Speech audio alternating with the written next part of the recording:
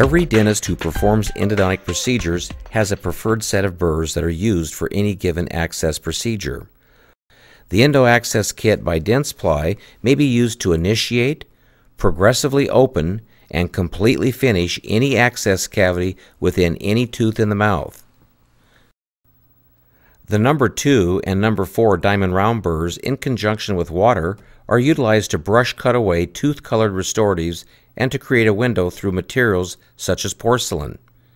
A number 2 diamond round burr is appropriately sized for bicuspid and anterior teeth, whereas a number 4 diamond round burr is generally the right size for molar teeth. The Transmittal Bur is specifically designed for cutting any type of metal. This burr has a sawtooth blade configuration which provides efficiency while reducing unwanted vibration, especially important when entering the so-called pulpitic hot tooth. The number 2 and number 4 surgical length carbide round burrs provide extended reach and improved vision during the entry into the pulp chamber.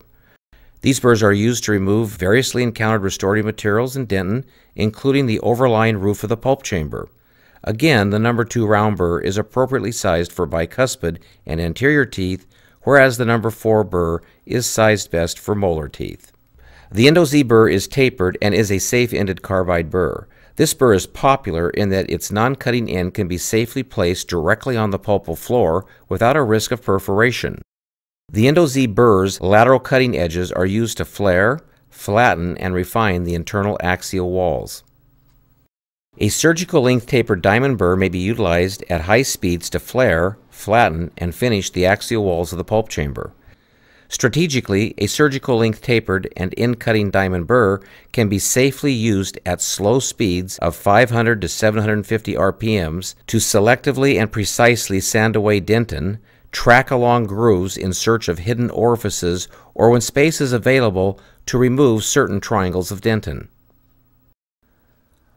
One X gates is comprised of 4 gates Glidden drills.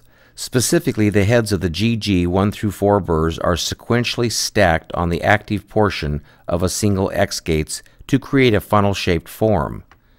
The X gates is rotated at a slow speed of 500 to 750 RPMs and is used like a brush to cut dentin with its lateral surfaces or belly on the outstroke. The X gates may be used for 3 strategic purposes.